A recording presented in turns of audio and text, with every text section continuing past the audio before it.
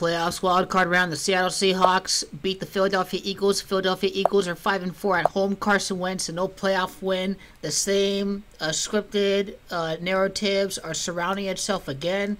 It's Russell Wilson that has gematria of 54.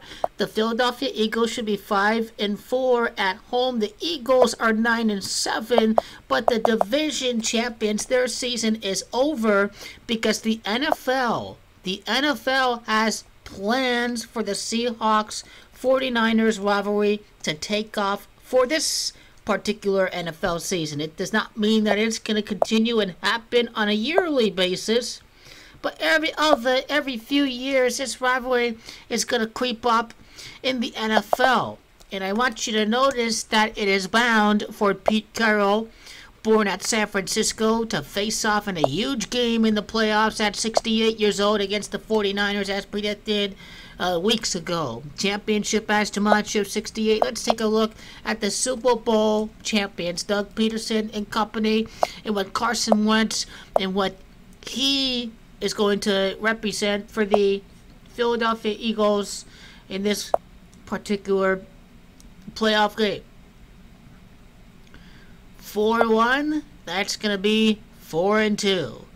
That's 42 wins he's going to remain at by the numbers by the Freemasons. He enters the playoffs with 27 losses. It is Miami that has gematria of 27. Oh, the Eagles enter the Super Bowl with 27 losses. Again, they have these things lined up right before the playoffs by design.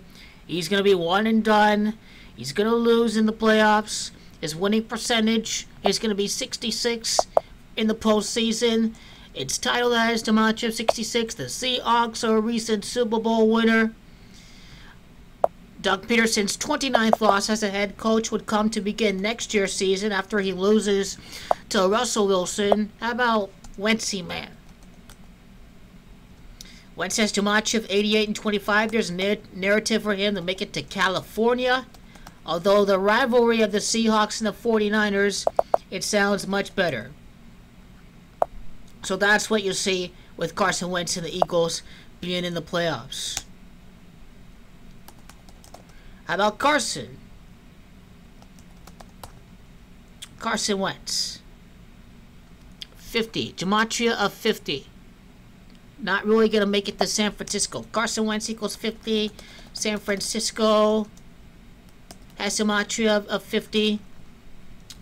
These references don't mean that we're going to see the Eagles in that game. It just means that Carson Wentz and company are in the playoffs and they have an opportunity to play for this.